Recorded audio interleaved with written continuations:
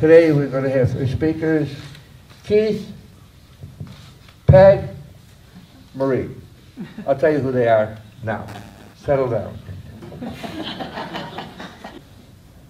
Everything you hear and see today is the responsibility of our guest and does not necessarily reflect the Manlius Informed, Manlius Library, or the Manlius Center's view of the subject. However, I will not be surprised their thoughts and mine are reasonably congruent. A super duper welcome to our guest. Let's start the conversation in this way. What went right and what went wrong?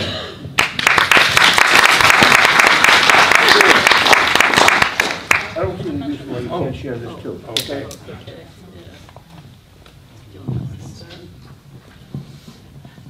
Well, what do you mean, with the media, or? We could be here all day. Well, I know. Well, let's say, what went right so far since January 20th, and what has gone wrong since January 20th? Forget about the run-up. I mean, from day one, when whoever that fellow was with the yellow hair went into the White House, what went right so far, if anything? Well, I think the media was knocked back by the result of the election, the failure to see it coming, and therefore has done quite a bit of soul-searching and retrenchment and thinking about how we cover politics. So, that's been a good thing. There's been a lot more coverage of what was derisively called flyover country during the campaign, the middle of America, where a lot of disaffection and economic dislocation was happening. You see media outlets like the New York Times, the Washington Post, and others trying to get more conservative opinions in their mix. The Times famously just hired Bret Stephens from the Wall Street Journal, who's already created a firestorm. From the other side, I think the Trump administration has undertaken a concerted effort to delegitimize the media. The attacks started on day 2 with Trump's speech at the CIA, where he ranted about the dishonest media and coverage of the inaugural crowds. And that, the Sean Spicer picked it up from there with the disastrous briefing on day 2.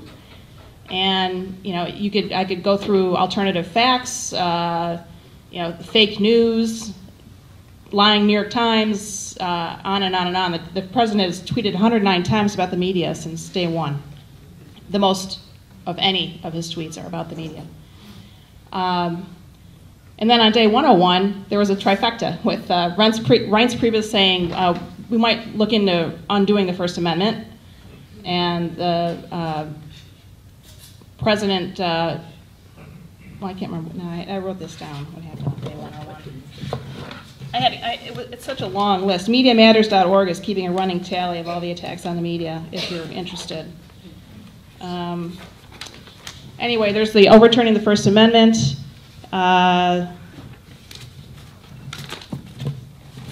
Sorry about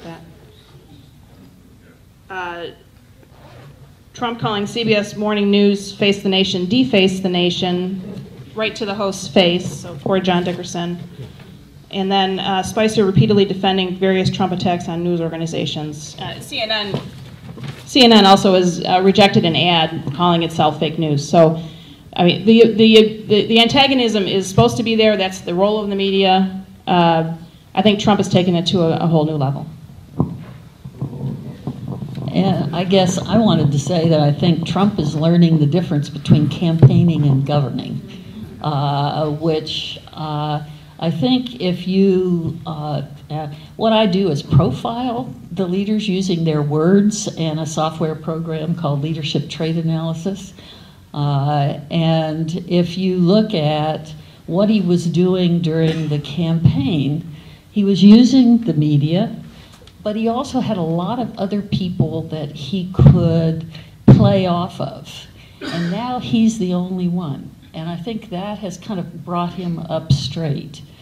he has a great desire to control every single situation. And he thought, when he got elected President of the United States, that we really had an authoritarian system, so that he could say something and it would happen, that he was the decision maker. And I think it's interesting that one of his close friends was asked by a reporter, what do you think Trump has learned during this first 100 days? And his comment was, how to hate Congress. And I think to some extent he's also learned about the Constitution and the checks and balances. And it's been very frustrating because I teach leadership, and one of the problems for political leaders is this thing we call mediated leadership, which means most of what they do is interpreted by the media, by somebody else, by opinion leaders, by Congress. And it's very hard to kind of get themselves out there. And so you see the tweets, you see the try to use the media, you see him try to always be out in front because that gives him control. But in the campaign, that paid off. For governing, he switches positions, he moves with such a fast rate that in effect we can't keep up with him and we wonder what's going on. And it's almost like, could he learn that he can have more control, actually, if he retreats a little behind the scenes and lets some other people out in front. The problem is he has to be in control. So if the people are going to be out in front, they can't, like Steve Bannon, put themselves on the Time magazine cover. They have to always say something nice about Donald Trump and then go on and do what they think should be done. But it's an interesting situation.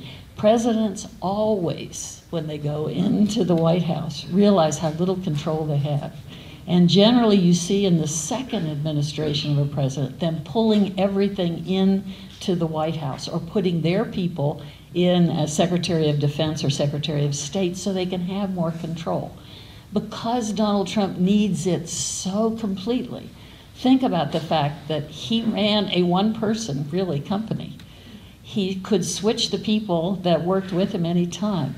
And his three behaviors were sue, leave, or bully. And I think one of the times we really saw him at what he is usually like was when the health care bill, they withdrew it the first time around, and he was kind of captured by the media, and he said, well, we'll just move on. And to some extent, that's been his modus operandi across time. But it's hard to move on when people believe in health care, when there are things that need to be done. And so I think really these first 100 days have been a learning arena for him, and he's frustrated as heck. So let's figure out how quickly he can learn. He's 70 years old. We 70-year-olds can learn pretty quickly, can't we? All of you in this room can do that and can change your behavior in response to the environment. Let's see if he can. I don't know if you all saw it, but on Monday of this week, the Trump campaign, picking up on Peg's thing between campaigning and governing, issued its first ad. So the first campaign ad came out on Monday, and it was about the 100 days measure. So the Trump administration has simultaneously rejected 100 days as a useful metric for success and graded itself with an A for the 100 days. So it simultaneously played both sides. The ad, I think, is interesting because it tells you from the perspective of the Trump administration what the successes have been in the first 100 days. And the very first thing mentioned in that ad is the successful installment of Justice Gorsuch on the Supreme Court. So I think that's one thing that they point to as a real win.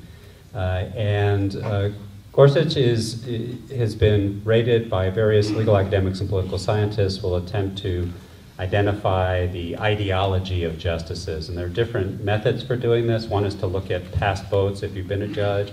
Another is to do content analysis of media coverage of a nominee to see if it's being covered as a liberal or as a conservative candidate. By both measures, Justice Gorsuch is more conservative than Justice Antonin Scalia, the justice that he's replacing. It's hard to really sort of say what that means because his votes are on circuit court rather than the Supreme Court, and different rules apply to the circuit court. For example, there are rules that require recusal on circuit courts in cases of conflict of interest. There are no such rules in the Supreme Court. The Supreme Court justices in the 1990s, there was a letter written that they all signed saying, we'll be good, we'll be ethical, and a number of those justices no longer even on the bench. So there are no rules other than impeachment that controls the behavior of Supreme Court justices. So I'm certain we won't see Justice Gorsuch recusing himself from decisions as often as he did when he sat on the 10th Circuit. But in what way is he more conservative than Scalia? I think that's something to keep in mind. I mean, what could that mean, right? Scalia and Justice Thomas, very conservative justices. By some measures, some of the most conservative justices that have ever served on the Supreme Court. So what does it mean to say he's more conservative? And I think what people were talking about was his position on a case called Chevron. Now, it's an administrative law case, and even I find it boring. So I'm not going to go into the details of it, but it is interesting because it suggests how there can be different kinds of conservatism, particularly different kinds of judicial conservatism, and there can be difference between a Scalia and a Gorsuch. Well, what is that difference? Justice Scalia, his early experience was in the executive branch. He worked in the administration. And he came up at a time when Republicans were in control consistently of the presidency. So not only Nixon and then Ford, a brief period of Carter, but then you had the Reagan-Bush years. And Scalia, perhaps reflecting that experience, was very deferential to agency rulemaking, executive bureaucracy rulemaking. And the Chevron rule is about the courts deferring to bureaucratic rulemaking.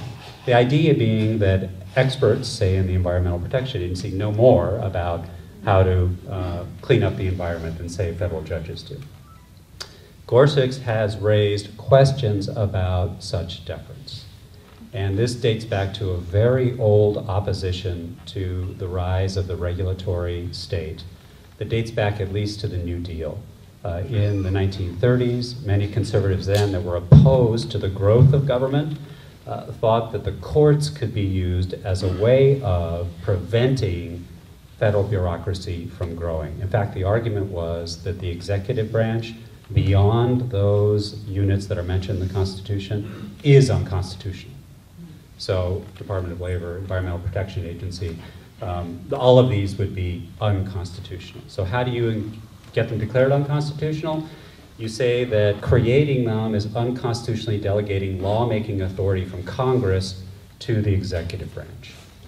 So Justice Gorsuch is more conservative than Scalia in the sense that he is on board with, at least has expressed some sympathy, not only in his opinions, but in his extrajudicial speeches and writing, with this project of enlisting the judiciary to constrain and ultimately dismantle, if successful, the regulatory state, the administrative state. Right? So that's the regulatory state that put the exit signs on these doors where they are. That's the regulatory state that determined the width of these doors. Right? This is the regulatory state that is in all aspects of our lives. So when you think about the success, and again, I think everybody would say there's success for the Trump administration, getting their nominee onto the Supreme Court. What kind of nominee is he? Of course, he's only one of 9, right? So that he's on the court doesn't mean he can dictate things, but installing a conservative jurist who's conservative arguably in a new way than we've seen on the high court to date. Let me ask you, though, Keith. Yes. He did that, actually. Wasn't that really McConnell that got Gorsuch onto the court right. Well, by changing the rules of the Senate, which is another interesting. Well, if you watch the commercial pick, it was all Donald Trump. And this is the control. Yeah. which he wants to be. No, and that's significant. I mean, of course, that's absolutely right. Right, the way he got onto the bench was that the Senate ended up changing its own rules, right? Or rather, technically, the rules have not changed. The Senate changed the way they interpret their own rules. Right. So they now no longer interpret their rules so that you can put someone on the Supreme Court with just a simple majority. And going beyond that, right, it's just that we have to look back a year where Senator McConnell, Majority Leader, refused to advance Merrick Garland, who was President Obama's nominee for the open seat. And so, yes, it was the work of many hands. But interestingly, it's being held out by the Trump campaign because they've already raised more money at this stage for 2020 than President said. Yeah, I mean, he's looking towards the next election very seriously. So the Trump campaign understands this to be their victory. But yes, there are other people and other things going on. May I just You say? have to turn it on high because It may be that this is the victory they're pointing to because they don't have any legislative victories to point to. I mean, with Congress, with all the levers of Congress being controlled by Republicans, I think Trump, to Peg's point, thought that it would be easier to get a lot of stuff done in the first 100 days, and this, you know, the fact that Gorsuch is the only legislative achievement, I think, is the reason that it's number one, because it's the only one. How and what, thank you. How, and basically you've answered this. Let me point out something. When I saw that ad on Monday morning, I was flabbergasted. That ad had to be put together in sometime in the middle of March. Okay, had to build up. And they knew what they were doing. They wanted to run it on that Monday, which was the 101st day or the 102nd day, or whatever. And it's interesting that he had to use the media to get the message across. I mean, I better be careful how I say this. He's got to choose where his head is. Is it, I need the media, or I don't need the media? He needed the media. Well, he craves the media's approval. At the same time, he bashes the media. It's a duality. That's just Trump. But also, think about this. In effect, in the campaign, he literally kept control of the subject matter that was going on among the Republican candidates first in getting that nomination, and then between himself and Hillary. Now he has nobody that he is really against. So he's got to find all of these things. Enemy of the people. Enemy of the people, but he also has to find individuals. So Schumer sometimes is it. Hillary's going to become it after her interactions yesterday. Because, and I think this is one of the interesting things, he's one of the very few presidents who has not reached out after the election to those who voted against him. And one of the interesting things when you look at his profile as a leader is that leave, bully, or sue. There has always been an opposition. So he's got to find it because that's the way he gains control. And this is the notion I was talking about mediation, that there are always, for a president, going to be somebody else interpreting him, and that it makes it very difficult for a president to actually get his message across. So he goes quickly out to as many news people as he can get because he feels like from the campaign that gives him control. I think it doesn't in the White House. Because it gives more people a chance to reinterpret him in a mediated way. And I think that's what he's going to learn, or the people around him are going to have to help him learn. Who were the losers in the first 104 days and why? And the other part that I had is who were the losers and who were the winners in the first 140, and why?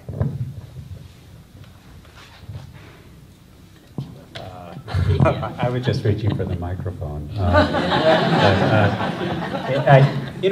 actually, so on the, I don't know if this is a winner or a loser, and I think maybe I'd love to hear what my co-panelists say, and that is about media. If you think about the news media, one element of a professional practice is verification.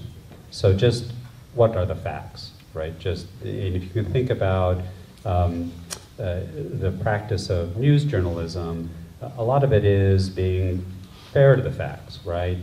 Trying to get multiple sources to confirm what's actually happening. So one of the functions that the media plays, and this is related to but independent or different from, its watchdog role. Watchdog role checking those who are in power, making sure they're using power responsibly.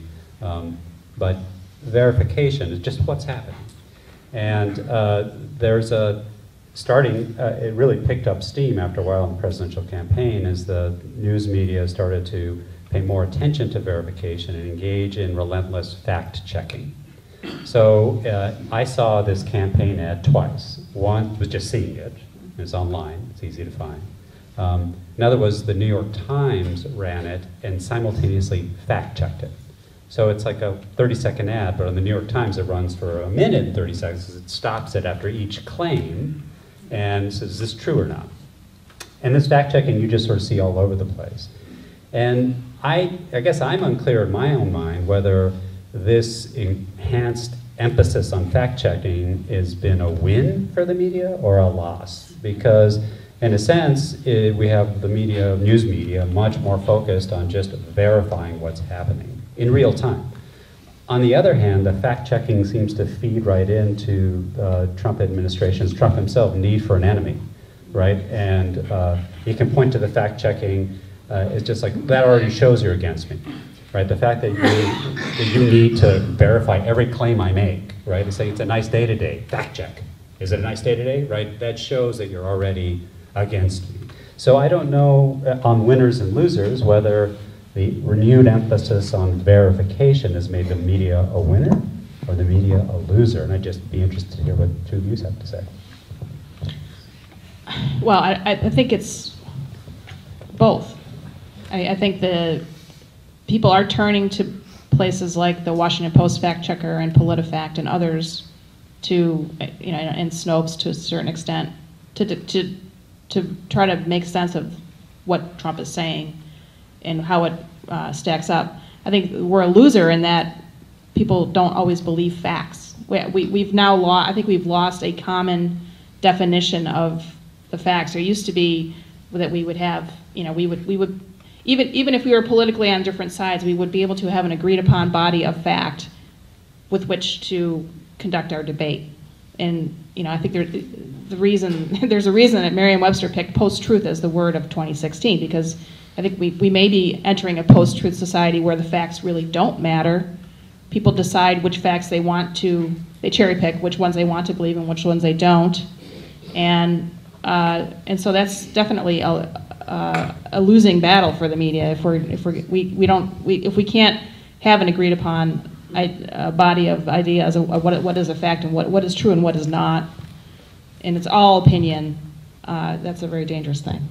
And you know, I think it's on. you know, one of the interesting things that this, can you, is it on enough? Yeah. Let me. Is that better? Yeah, that's better. Thank you. One of the things that the social media has done is, if you think about political problems, they're very ill-structured. That's one of the things I think draws politicians into actually entering that particular profession, is they're ill-structured because there's no right or wrong answer. And in effect, what we're doing in dealing with these problems, we're arguing over what we think is right and what we think is wrong. And in 1991, when we went into Kuwait and actually began bombing in Iraq, and remember CNN had two media reporters who hid under the bed. That was the first time that the media was unfiltered. And in effect, you were getting straight from the source. And since 1991, and then with the growth of social media, you're getting everybody's opinions. And as Daniel Patrick Moynihan said, everybody's entitled to their own opinions, but not their own facts. But we're forgetting that. And because the problems are ill-structured, we're all in the mix of deciding how we want this thing to be settled.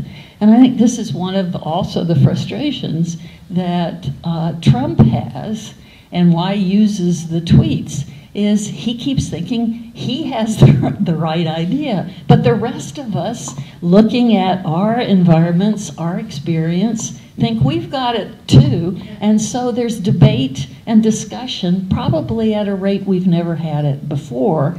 But then it seems like there are no real facts, doesn't it? And so your comment about agreed upon facts is kind of where we're all going. And I think that's one of the dilemmas that's come out of this election and is going to keep us going with President Trump, because no politician can ever be free to really say what they think that won't be picked up by social media. And they learn this so quickly, which is very frustrating, because then they're always painting the picture that they want us to believe, but never being able to be actually forthright, because we're always in a selling mode as to just what we think is right or wrong.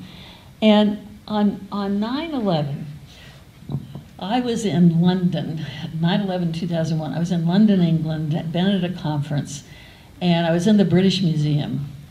And at 2:45 in the afternoon, there was this announcement saying, if you are an American, go to the nearest pub, something terrible's happening in your country. We thought the British were trying to pull the wool over our eyes and get us to buy Guinness at the nearest pub. But the issue was, as soon as we got to that pub, Tony Blair made this long speech at the Labor Party conference, and he said, what is happening in New York City is a crime against civilization. We will use the rule of law, and we will use the police, and we will bring these criminals to justice. It took me a week to get back to the United States. When I got back here, I learned that what had happened in New York City was an attack on America, that we were at war on terror, and it was a highly nationalistic event. We're going to use our military to deal with this. Now, folks, that is exactly the same event being interpreted framed in very different ways. And President Obama tried to close Guantanamo Bay, but it's a prisoner of war base. That's a different thing than if it were actually a prison for criminals. So how the leaders frame tends to help us make a decision as to how we're going to go right or wrong. And now with all of the social media, all the diverse kinds of media and information, how do you make a decision of what's right or wrong? We have one live mic here. I think to pick up on what Peg was saying about what's right or wrong, and I think we often think of the media, and certainly interviews with many news media professionals will tell you that the function of the news media is to inform us, right? So that we get the information that we need so that we can make decisions about our lives. It can be mundane decisions of just how to negotiate life in the city or where a good restaurant is, but more broadly, how to practice responsible self-government. But it's always been the case that the media doesn't just inform, it also becomes a basis for us to identify and create a sense of community. If you look back to, there was a period in time when we were all British colonists, and then we became Americans during the Revolution. And how did that happen? Part of the way that happened was the dissemination of newspapers and pamphlets that allowed people colonists, to imagine themselves all part of one community, a new community called Americans. And media has played this role throughout the world, throughout the globe. Many nationalist revolutions are often preceded by the the rise of a shared news outlet. Sometimes this can take place around an important novel or play. Any kind of print media can become a basis for forming an identity. So if we go forward to today, it's not just that people are framing the same facts in different ways and therefore not having a same set of agreed upon facts, but that people are using the media to make statements of identity. So one of the most important aspects of fake news, and I don't mean fake news in the Trumpian sense, which is news he doesn't like, but I mean fake news in the original sense that it was used in the campaign, which was to reinforce communal identity. It's not so much that you read the whole article saying that the Pope has endorsed Donald Trump for the president, but that you share it. You share it with people in your circle, your friends, your social network, and you're reaffirming an identity. We're people who we all agree, this is stuff, we're all reading this, we're consuming the same information, we're all part of the same team. And I think this is what makes these information bubbles, really, the walls of these bubbles are very thick, because it's not just like I can present you with an alternative set of facts and persuade you that something else is going on, because we're invested in our facts as almost a statement of identity. And it's very troubling, because people have been doing this for a very long time. I mean, as long as there's been print media. The best you can hope for is that there's widely shared print media that helps us invest in a more universal kind of identity. But I think it's a mistake to think that it's just a matter of people being misinformed and not getting enough news. People approach the news not just for facts, but approach the news because it helps them establish and maintain a sense of identity. And this isn't just one segment of people or one party. We all do this. This is ubiquitous. And so it's not an easy dynamic to reverse once it gets set in a particular way. And I think that's one thing that went on with fake news. It's not just misinformation. It was part of identity formation and maintenance. And it's continuing today. I know that the New York Times, Slate, a couple of outlets run a weekly column now trying to cover the news in partisan media. And it's useful in part because you see what the emphasis is. But you can also see the process of active identity construction and community maintenance. So.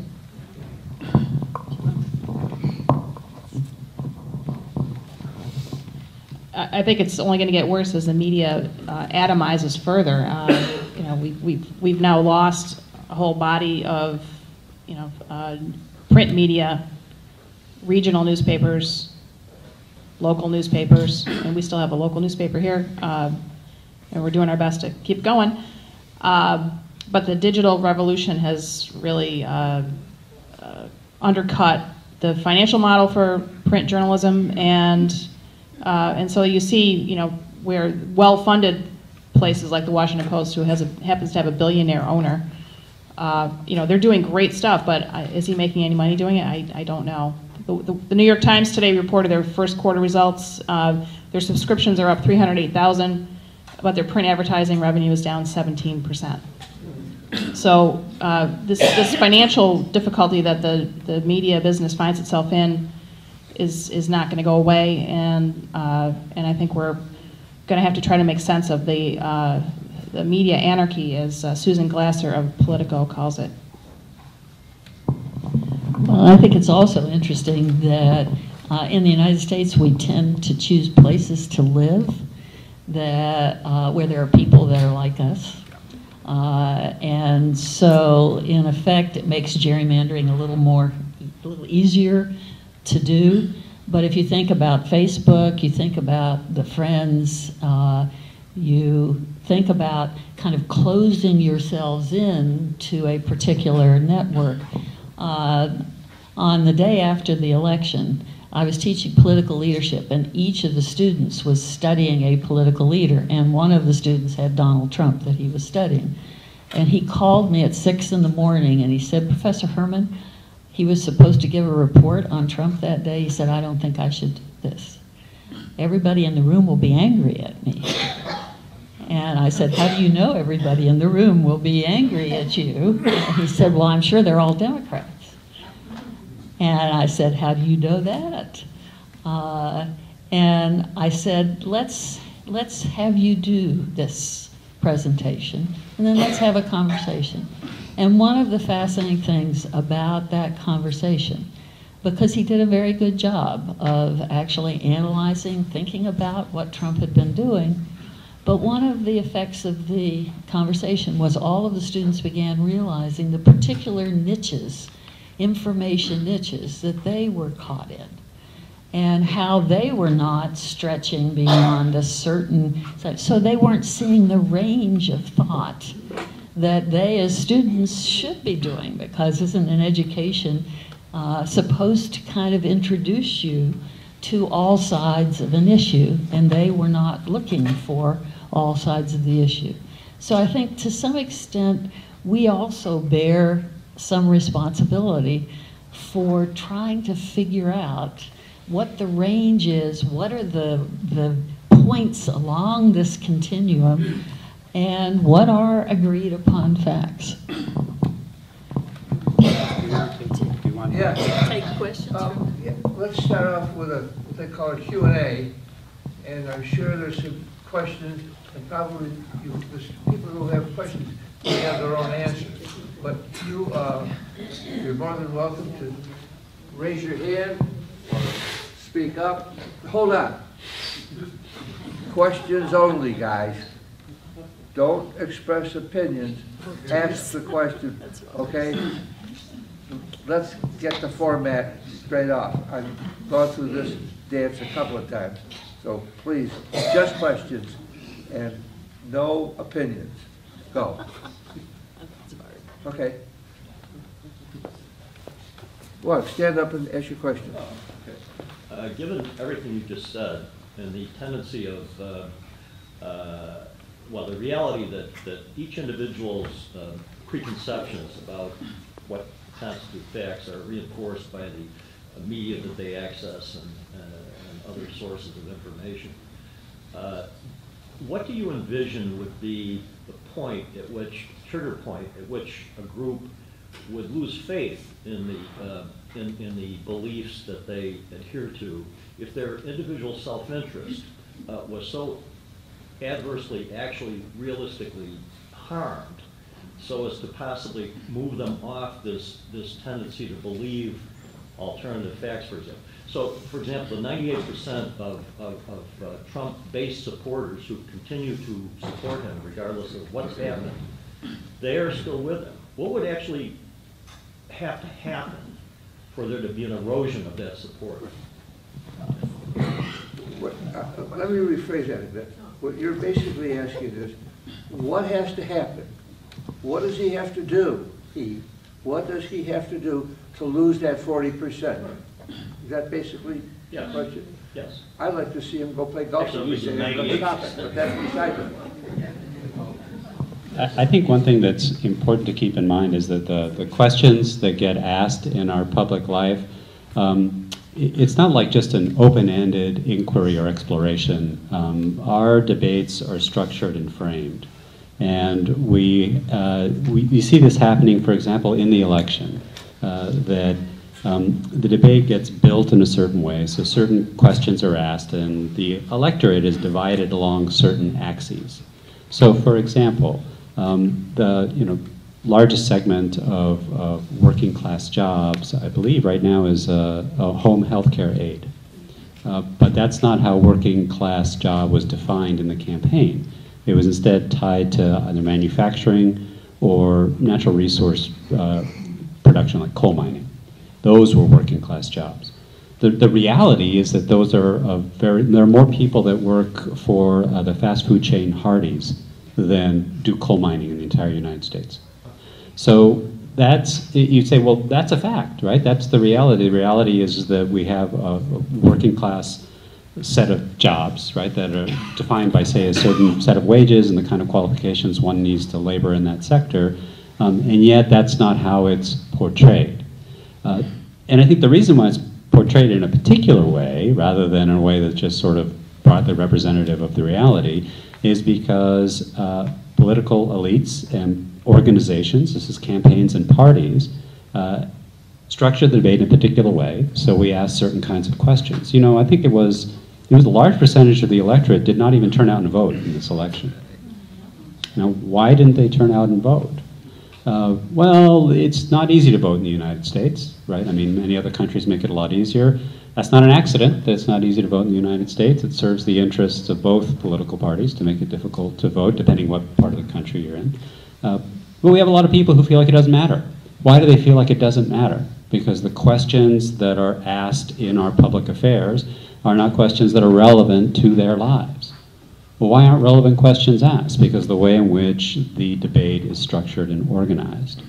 And so I think it's kind of dispiriting that people remain attached to a particular point of view regardless of what happens, right? So it's like, what would it take? What kind of failure would be necessary for people to regret their vote? Well, I think it would take not only, in my view, some kinds of mistakes and missteps, it would also take a reorganization of what we're arguing about. We'd have to divide along a different sort of axis so we can raise new sorts of questions. Now, one effective agent for redefining the debate and identifying new axes historically has been the media.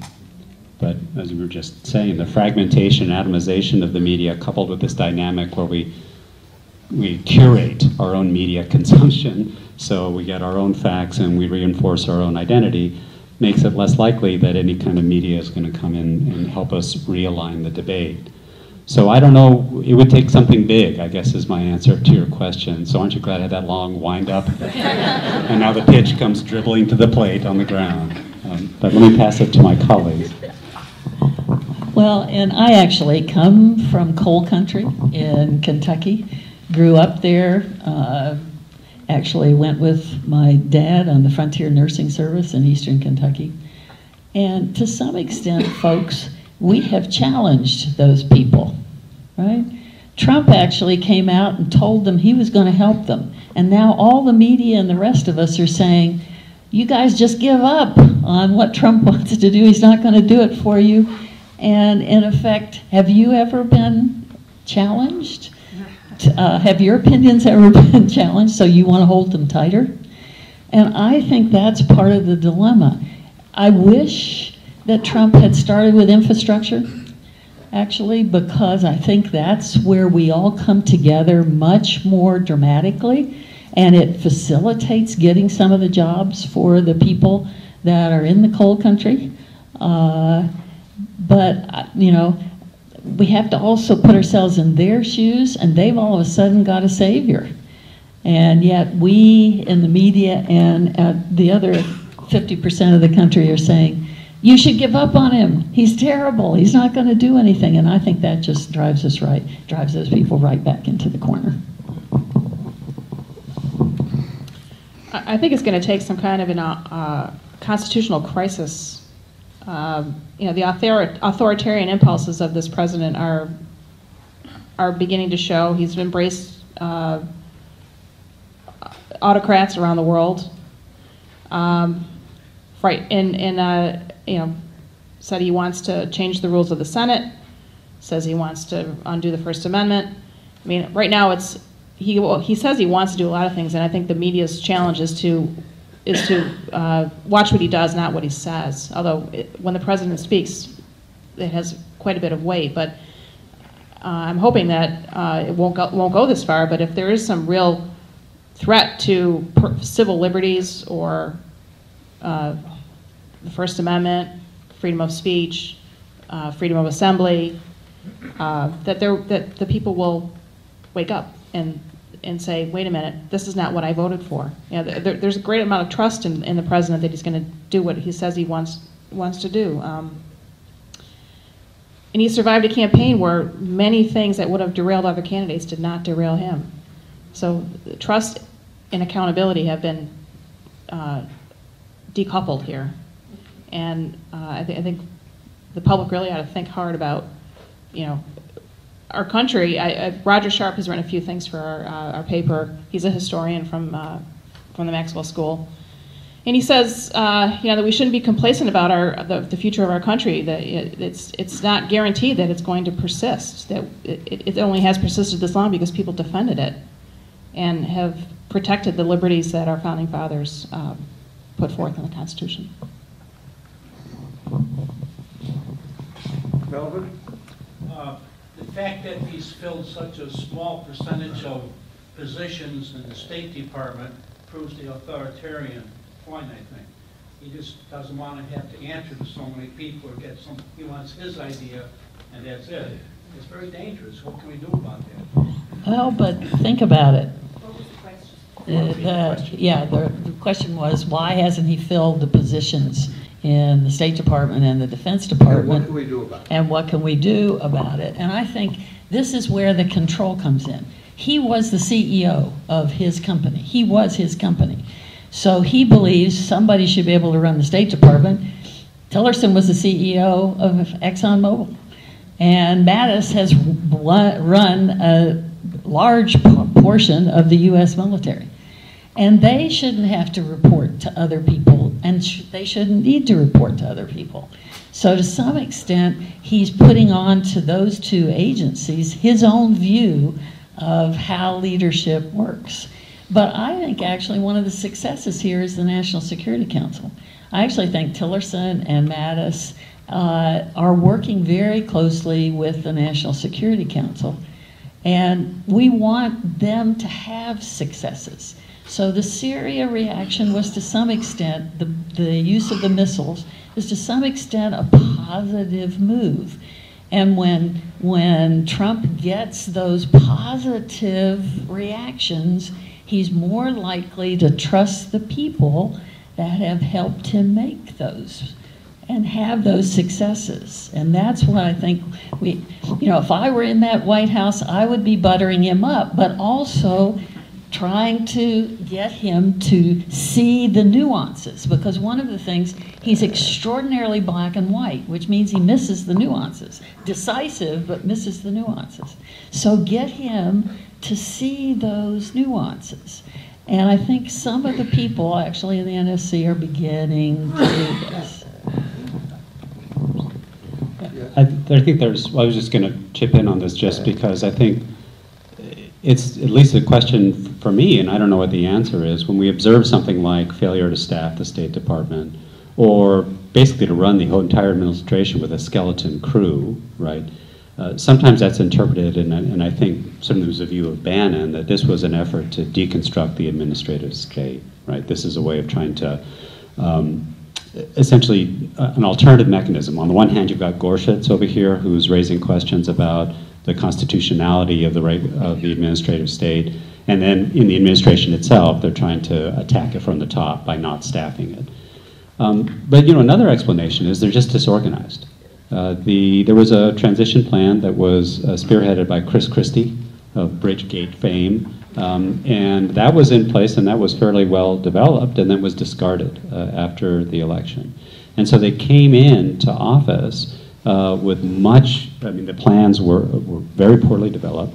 Trump himself has a very small circle that he relied on throughout the campaign, and he rotated people out of that circle, right? I mean, you have Paul Manafort, who came in, who was supposed to make Trump look presidential. That was about this time last year. So sometimes I think yes, we can think about what is the objective that is expressed through the failure to have staffing. But there also just seems to be an element of disorganization, and I think that the jury's still out as to whether there's some plan afoot, or it's the complete lack of ability to plan that's afoot. But also think about, have any of you been in the bureaucracy in D.C.? Because there's a big divide between the appointed officials and those who have been civil servants for a long period of time. And my own experiences with those civil servants, that often they will do what they think is correct behavior, and by not having people at the top, sometimes that facilitates the actual movement on issues that they couldn't do with a large number of appointed officials. Now, I'd like to see some more people, the deputies at least. Trump has said no to Tillerson and Mattis on several deputies that they have wanted to have. And they're going to have to push in this area too.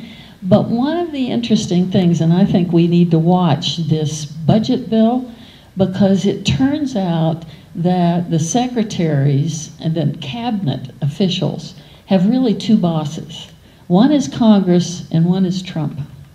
And when the money starts coming, and when they have to go to Congress to start pushing for things, then in effect, you're going to begin to see, I think, them start pushing Trump and moving in different directions, because they really got two masters. Now, he can dismiss them, but that's going to be a little harder to do than he thinks. Just a quick follow-up. Maxwell School, with its expertise, long history with the Moynihan Department. I understand there's an office in Washington. Has the Maxwell School had any input on what's going on there? I mean, Sean O'Keefe, who's one of the professors of practice at the Maxwell School, I forget his exact title, but he's a professor at the Maxwell School, and he has served in presidential administrations. He was part of a transition team that was there to provide advice on how to actually go about staffing in an efficient manner. And he was part of a presentation that was done earlier in the spring semester on the Trump administration. And I think his view, and I don't want to put words in his mouth, but that he felt that their advice was completely disregarded.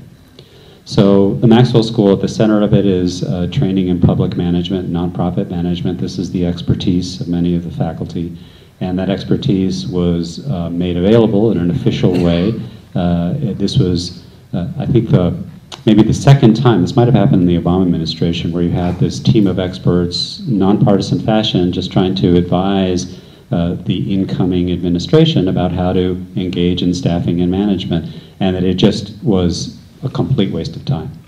So there has been an effort, and Maxwell's represented, I think, in that effort, but to my knowledge, so far it's not had an effect.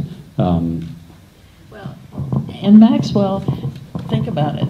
The Maxwell School has the largest number of people actually in the civil service and in the management of the bureaucracy.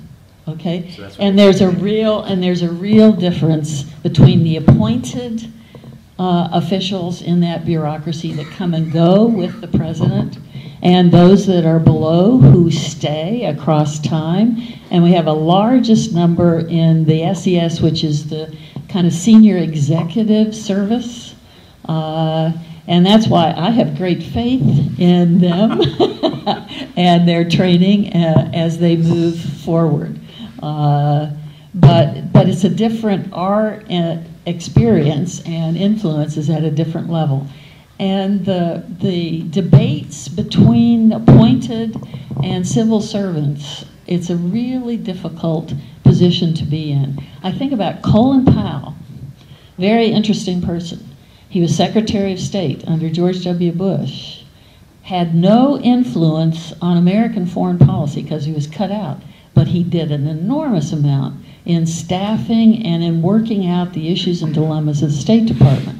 So one of the things that we often see is that the cabinet officials and the appointed officials have more effect maybe on shaping the policies, but not on implementing the policies. And I don't know if you've ever played this children's game where I start a word and then we make it go all the way through the audience, and if it comes out even close to the word over here, you're surprised. And one of the dilemmas all political leaders learn is they can make decisions, but they can't implement them. Or they're not the persons who implement them. Marlena? I have a question for Marie. How does the paper choose what conservative sources to draw from? There was something in the paper in the opinion page on Sunday which drew a reaction, a letter, probably several, one of which you printed yesterday. You use it looks like the Tribune news service to on the opinion page to put something. So I just wonder what process you go through to choose, to, you know, make that determination. Right. It's not always me. Yes, the people who put the paper out are choosing, but we have access to the Washington Post, Bloomberg News Service, the Tribune News Service, the Associated Press, the New York Times. So these are syndication services that we subscribe to, we pay for, and there's a concerted effort to balance conservative and liberal. The Washington Post recently added Mark Thiessen and Ed Rogers and Hugh Hewitt to their opinion lineup to make the, you know, some of them are just writing only for the web, but they're available to us to use on the web or in print. So I do think that there's, and as I mentioned before, Brett Stevens has just joined the New York Times. So I think there is the media writ large, and also in our own shop, we are making a conscious effort to seek out opinions from various viewpoints. Before we go to that, I'd like to address another subject. Can't hear you. Oh, I think I've used that one. All right. If it won't reach. Before, whoops. Before, again, one of the questions that I thought about was this: how and what has been accomplished or not accomplished these 104 days affect the business world, the business climate? And how you roll this thing out, it's always about the money. So address how he, the president, has decision made and how it affects the business climate. As I may have mentioned, I saw this ad beginning of the week. The second achievement of the Trump administration from the Trump perspective was eliminating a number of rules that kill business growth. And the elimination of these rules is kind of interesting. It didn't happen through executive order. And that gets a lot of coverage. For example, the Trump signing the order that had a temporary ban on travel from 7 Muslim majority countries. There have been executive orders reinstituting pipelines, executive orders changing rules for the EPA. But there have been, I think it's 13 bills that have been signed. Congress has a piece of legislation that allows, within 60 legislative days, so that's not the same as normal solar days, Congress can pass, both houses of Congress have to do by majority vote, and the president has to sign it. They can actually reverse a bureaucratic rule. To otherwise reverse or change a rule is very cumbersome because there's a long process of notice. You have to have a period of comment from the public and due deliberation. That's not something that can be done quickly. But if you act within 60 legislative days of the announcement or promulgation of the rule, you can reverse it through this by going through the House, the Senate, and the President. And so this is one instance where Trump has worked with Congress.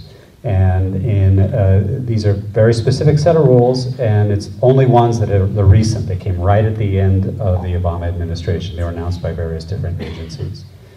So the argument is that the reversal of those regulations will help business.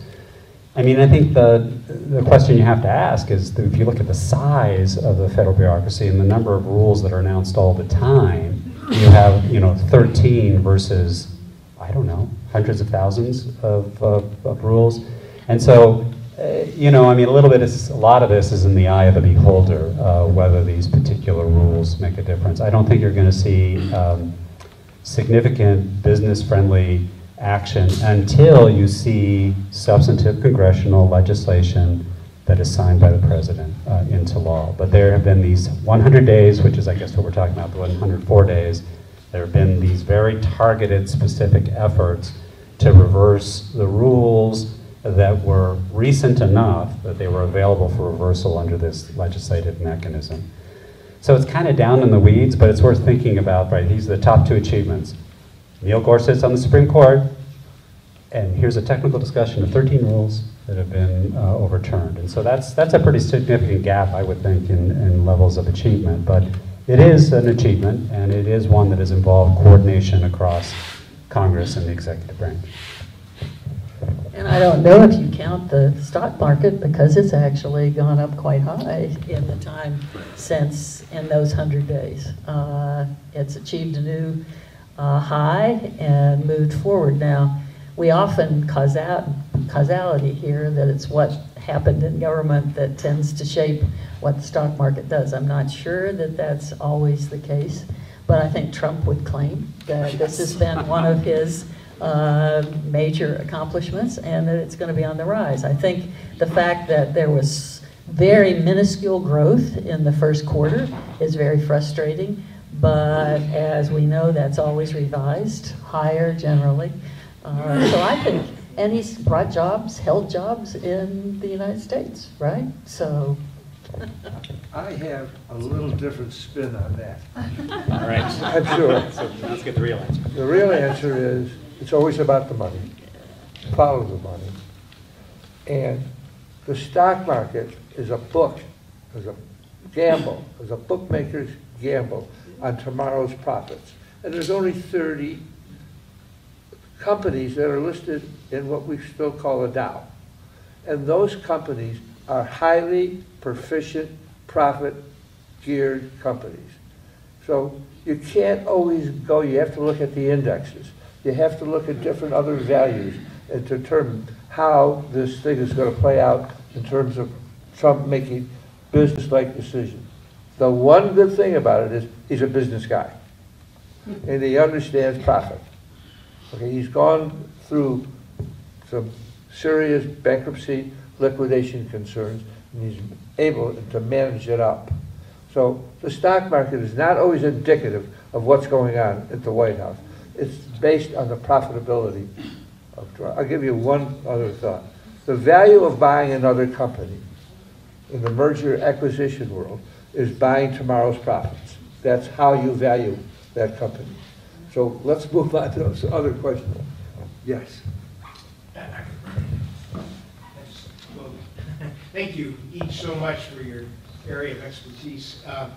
I don't know if you happen to plan it on this day, but today is Niccolo Machiavelli's birthday. So that's kind of interesting. It was 1469, and I know he was given a bad rap for the prince, but at any rate, the point though, the 2 questions I have, it seems to me, as Marie especially mentioned, but all of you alluded to, with the compromised or the confusing way that Trump has been able to use the media, certainly many of us have referenced, again, the 1984, not so much for the totalitarian state, but more for the newspeak idea. And the whole thing about language seems so important to reconsider. I don't know how you can help us reconsider language, and that terrific essay at the end of 1984 on the 3 parts of newspeak. And secondly, related to that is, very personal, but I think it might represent many of us who think we obviously want success for this nation and the world.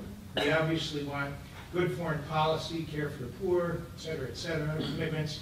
So we're rooting for something good to happen. At the same time, having the emotional feeling, which I'm not proud to admit, of what McConnell said when Obama was elected, we've got to see Trump as a one-term president. So I'm trying to hold those 2 in opposition.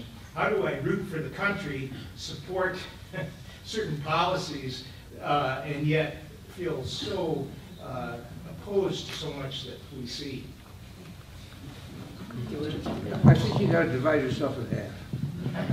Yeah. Well, I'll take the second part of that first. I guess I'm no expert here, but I think you have to support institutions.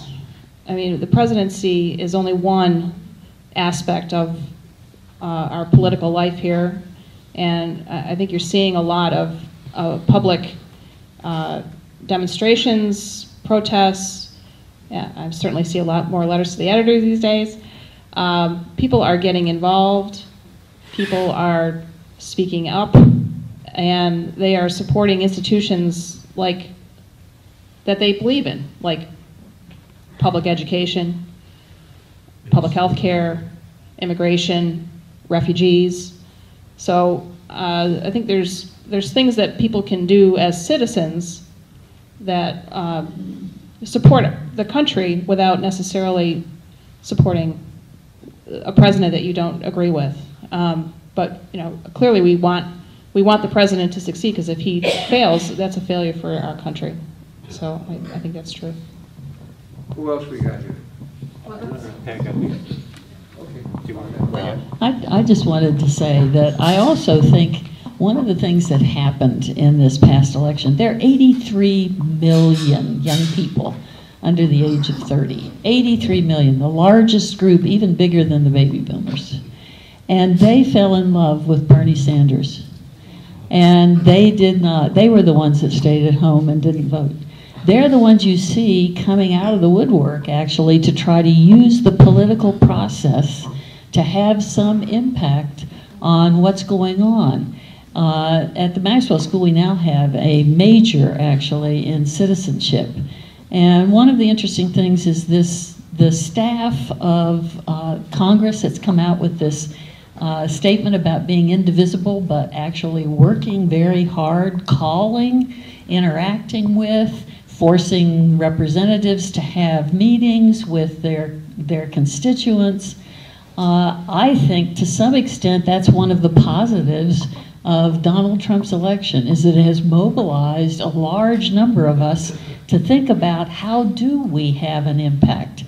And my hope is that, in effect, it's not just to protest, but that we think about what are the policies that we would like to have an impact on, and we move to actually involve ourselves in the process. Because I've been very impressed with the students that have now and are engaging. They're learning a lot, but they're also trying to deal with the issues that they think are important to them. But I do think we need to also take them into account, because they are the largest group. And there need to be thoughts about what do we do with student loan debt and this kind of thing, which Sanders was very prompt to say some things that should be done. And that's one of the disappointments. And the big question in my mind has always been, if Hillary had chosen Bernie Sanders as her vice president, would we be in a different world today? Is it time for a third part? Actually, well, I was going to say on that point, one thing that's absolutely critical, maybe speaking to Dave's invocation of Machiavelli and newspeak, and doublethink, is if you think about one of the essential, what are the essential conditions for a democracy? What do you actually need to have, right? Do you need to have a Supreme Court? Lots of countries don't, right? Do you need to have that? Do you need to have a president? Well, there are democracies that don't have a president. And political scientists who've thought about this, one essential condition seems to be competition. You need to have competition, competitive elections. That'll take care of a lot of other things. And so the important thing to think about is not just say, the Trump administration or Trump himself trying to change the meaning of words in a way that's convenient for him. So the reappropriation of the term fake news, for example. Any negative poll, that's fake news. The job report that was children anemic growth, fake news, right? So you can say like, oh, that's dangerous, right? Because it's a corruption of our language. But even though his words are influential and have weight, he's not the only person speaking. What's important is if we have an environment in which we have multiple voices. It's true in campaigns. In any campaign, each side is trying to spin like crazy and change the meaning of everything so it serves their interests. But the bad luck they face is they have an opponent who's doing the exact opposite. Right? So I think it's important to keep in mind the broader environment and the degree to which we have competition, which doesn't mean that we have to have equal numbers of representatives from each party in government, which we do not, right? We are living in an era right now of consolidated, broad Republican control at every level of government. But we need to have competition. We need to have competitive voices in our public affairs. We need to have meaningful competition in our elections. And so long as we have that, then I'm less concerned about the self-serving rhetoric and maybe they're not, I mean, sometimes they're lies, sometimes it's just not full disclosure of the truth. I'm less worried about that if we have that healthy competition. And that, I think, connects with Marie's point about institutions. Right? The institutions are designed to compete with one another. Because they compete and conflict, that ultimately we get policy that's in the common interest. But it's through conflict that we achieve good government. And so I think it's worth keeping that in mind. Before we go to wrap, a couple of announcements. As some of you know, I will not be here for 2 weeks. Keep your fingers crossed, and hopefully everything is going to work out the way we hope it will be.